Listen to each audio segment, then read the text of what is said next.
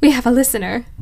Now, if I know anything about people like you, and trust me, I have a fairly good understanding, you do not know much about life among monsters and under gods. Never fear, dear listener, for I can be your guide through this tumultuous journey into our troublesome world. That is, if you're bold enough to accompany me. You see, if you truly want to know the fates of our beloved heroes, you must brave the murkiest of waters, the darkest of forests, and the sweetest of shops. Does that worry you? It probably should, but if you're still listening, welcome to Roanoke.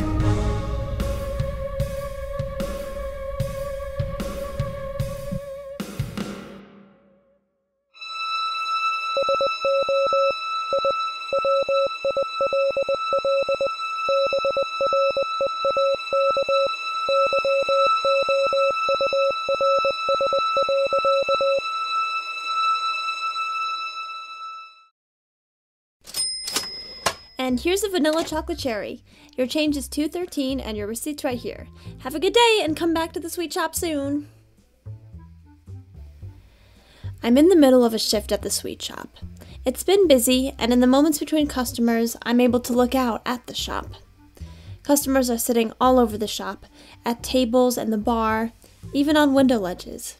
It's hard to tell what time it is. The sun's so blinding, it looks nearly white outside. And another one. Welcome to the Sweet Shoppe. What can I get you? Edith, dear, how are you? What? The woman before me is Aunt Linda. I think. She looks enough like her. But that voice. She looks at me, concern etching wrinkles in her skin. Guilt floods through me. I think this is just one of those feelings I get, the type of thinking that gets me in trouble. Alone. The stubbornness to pursue something that does not exist. Here I am, turning it on the woman who took me in despite fully knowing I'm a deserving pariah. Maybe I deserve that. Sorry, Auntie. Just been a long day. What do you need? My sweet tooth's acting up. The doctor prescribed a vanilla sugar cone with sprinkles. You got it. Oh wait, what sprinkles did you want? Rainbow, of course. I knew we were related. I'm so glad you took this job, dear. Everyone in town, it seems, is pulling me aside, complimenting that niece of mine. You've made quite the impression here. I think they're just being polite, Aunt Linda. Nonsense! You've been such a positive influence. Everybody loved your work on the play. Now, this may surprise some people, but I did not return to play rehearsals after that first incident. My breakup with theater was mutual. No way was I going back there, and the director made it clear that I was to stay away from her production or else she might make me disappear. I don't think I ever actually had the heart to tell Aunt Linda I was actually using that time to hang out with the town delinquent. Yeah, Auntie, I definitely inspired some strong emotions. Got some lasting connections. Oh, I'm so happy for you. The play was such a success. Is that my favorite councilwoman? Oh, Virginia, you can't pick favorites. Oh, pardon me. Is that Roanoke's favorite councilwoman? And her wonderful niece? Edith, yes. Hello. A wonderful niece and a wonderful new addition to our town. I can barely even remember how we got on without you. She's just been a joy to have this summer. You've made Roanoke your home. I was just telling Virginia the other day about your friends. Yeah. Mayor Dalley, can I take your order? Oh, silly me. I get so distracted sometimes. Good company and all that. Now, on the risk of sounding paranoid, I do know this. Linda Turner and Virginia Dalley mix like oil and water. In the public, they make nice. the beloved mayor and the town's favorite busybody working together for the community. No one else, however, has been around to hear my aunt's comments after. She can't stand Mayor Dalley and her know-it-all streak, her magnanimous attitude. Something, that fake little politico thinks she's better than everyone else because she has the biggest house in town and her daddy was mayor too. Just trust me, it's a whole saga, and this little charade doesn't add up. Mostly because it doesn't seem like a charade. At all. I hadn't realized you two were so close. Oh, Edith, we're girlhood friends. Councilwoman has been my closest confidant for years. Yeah. Well, here's your ice cream. Thank you, dear. It was so nice to see you. Yes, I must be going as well. So much work to be done. You Dalleys are always up to something. What can I say? We have a very special relationship with Roanoke.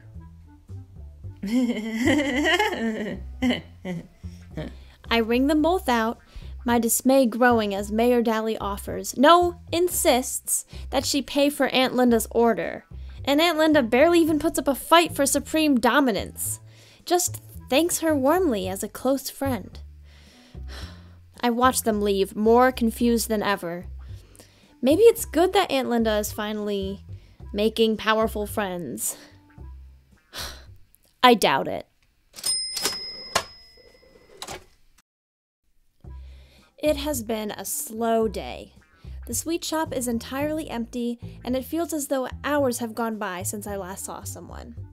I've cleaned the counter 4 times already, and I might burn through the metal surface if I go for a 5th. Then he walks in. Jessi Whitestone, the biggest celebrity New England has ever witnessed. His songs were on the radio constantly. His debut album, one of the best I'd ever heard. Nor was I the only one who thought so. Jessi left school to pursue his career, risking everything to be a star. He's supposed to be working on his next album, and everyone's saying it's going to be even better. There was definitely no reason for him to be here, in Roanoke, of all places. Hey, Edith. And there was definitely no reason for him to know my name!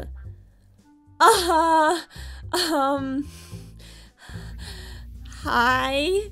Heard this was the place to be. Oh, yeah, this is, the place. Yeah. I'm starting to see why. Oh my god, this isn't happening. This cannot be real. He's looking at me and biting his lip. Well, can I take your order? Anytime. What do you recommend? Oh, me? The mint chocolate chip is good. Especially with some sprinkles. Sprinkles? Huh? Yeah, sprinkles are kind of what I'm known for here. That and not dealing with customers' bad manners. I love that. Oh my god, he loves that. Jessi Whitestone loves my customer service tactics. Or that I like sprinkles. Or both? Have I really met the perfect man? I'll have what you're having then. I'll get right to it. Even though I have so many other orders to do.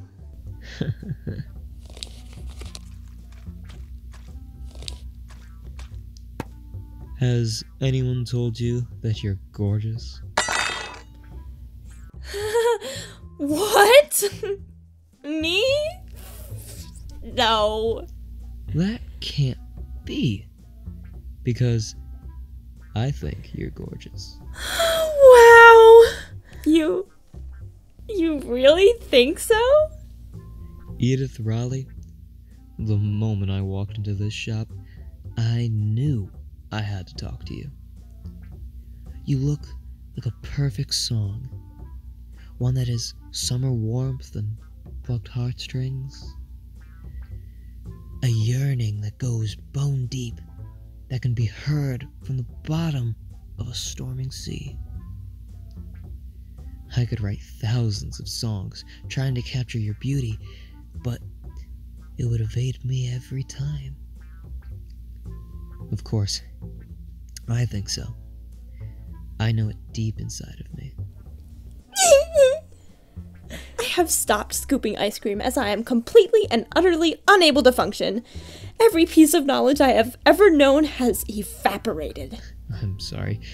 My rambling distracted you. Oh, right. The ice cream. My job. Silly me.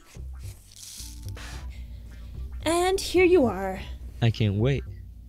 What do I owe you?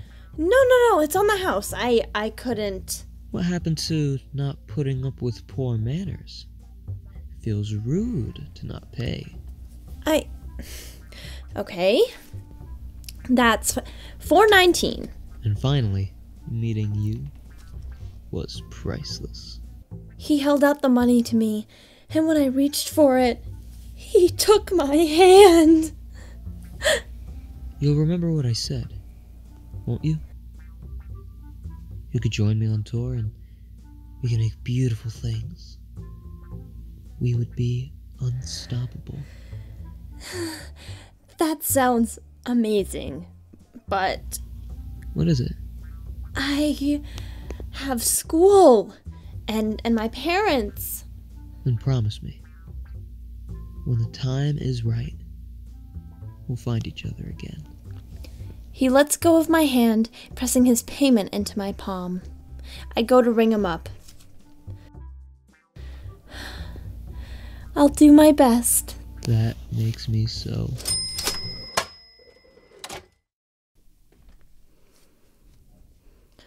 The sweet shop is empty. It seems the whole town has stayed in today. Hard to blame them, with the town covered in fog so thick it's hard to tell where the sky ends and the overcast sky begins. I can't even see the other side of Main Street through it. I could just leave. They'd never catch me. Edith Raleigh, gone without a trace. Seems too relevant, somehow. Wait, dark shapes have appeared outside the sweet shop windows. I can't make them out from behind the counter. Slowly, I reach for the broom leaning up against the wall beside me, gripping it with 2 hands. It always pays to be prepared, and having something to defend myself with thaws the freshly frozen ice in my veins a little.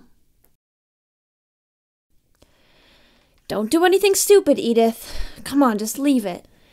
But when do I ever leave well enough alone? I'm gonna do it. I walked across the parlor floor, all of the empty booths and tables now unnerving. I had never noticed how quiet this place was when no one was in it. I had grown so used to it, busy with summertime flair. The floor kept stretching before me, and it took me an unbearable amount of time to get to the window. Pressing my forehead to the glass, squinting, I tried to piece together what was out there. Still, the shapes appeared as shadows in the fog. What could they be? They certainly weren't people. They were much too big. The shapes towered above me, and they were spiky. The one closest to me almost looked like it had wings.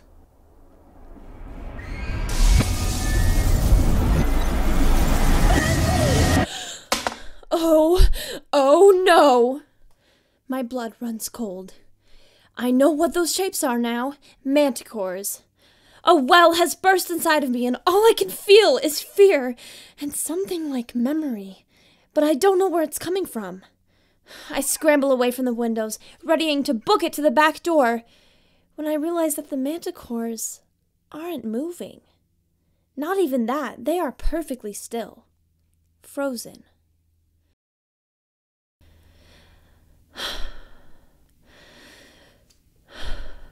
I force myself to hold my ground. You cannot understand what is in front of you if you're running away. Peering through the windows, I watch. There are very few creatures that don't move, and the manticore is not one of them. So I wait for a flicker of a tail, the flapping of wings, the flinching of its spines, and nothing happens. This sequence leads me to my next great bad idea. Only one way to know. The fog is thick enough to choke me out. Once I'm outside the sweet shop, the building immediately disappears behind me. I know it's still there, but a creeping dread is doing its best to convince me otherwise. All around me is slate gray, but somewhere there are monsters, hidden just out of sight. I start walking in the general direction because I didn't consider how the fact that I'm walking through fog might affect my ability to actually find anything. Found you. The fog parts around me, and gradually the manticore comes into view. First the claws, then the mane, the spines, the rows of sharp teeth. Every instinct in my body tells me to run, that no one faces down a monster like this and lives. This is why we build walls. This is why the world will always be afraid of monsters. And I had to learn this the hard way. But as I wait for a roar, a claw through my heart, for the manticore to tear me apart, nothing happens. The manticore is just a monument, a living thing frozen in time. Looking around, I can see the rest of the herd in the same situation.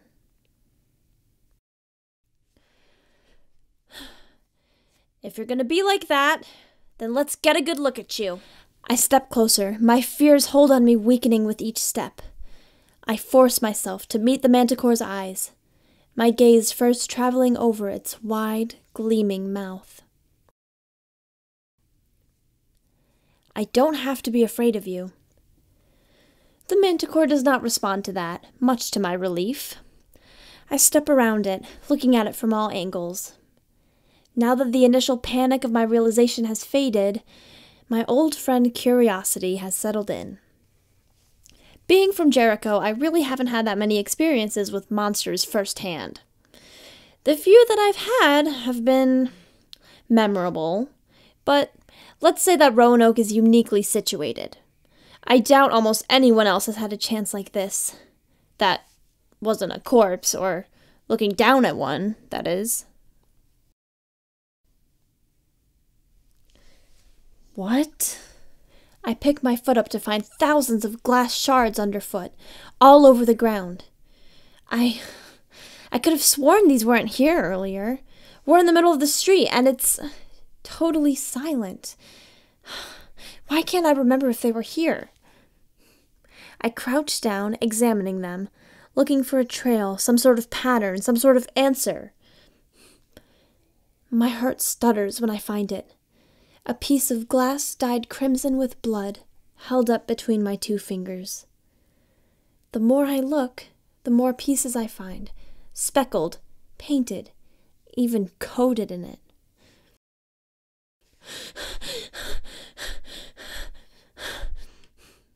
Everywhere I look is just a field of shattered glass, my reflection boring into me 1,000 different ways until each one tells a different story.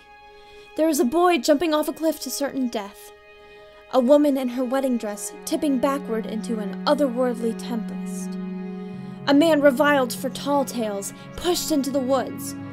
A community shutting its doors, always dreading the moment they hear the desperate cries for help but know that they must refuse. A girl standing in a hole in a wall, screaming until she is breathless. A bleeding boy crushed by the foundation of a town that never wanted him, that never knew how.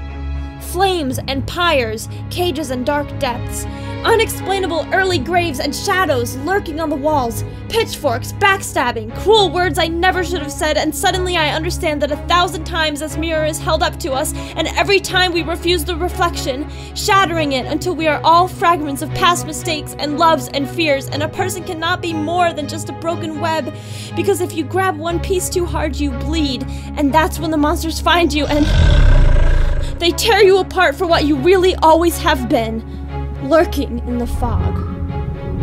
So I run, knowing that each step I take only brings the monster closer. Maybe I don't have to be afraid of the monsters in the forest, or the monsters living in us all, but I am. Maybe I should give up the charade, but I know I can't. There's so much I have to do. My story doesn't end here. It can't. I can feel the truth burning through my mind, but I just can't remember. If only I could remember. I am, once again, somehow, running for my life. The sweet shop door is suddenly right in front of me. Sweet salvation that it is. I reach for the door, ripping it open, and...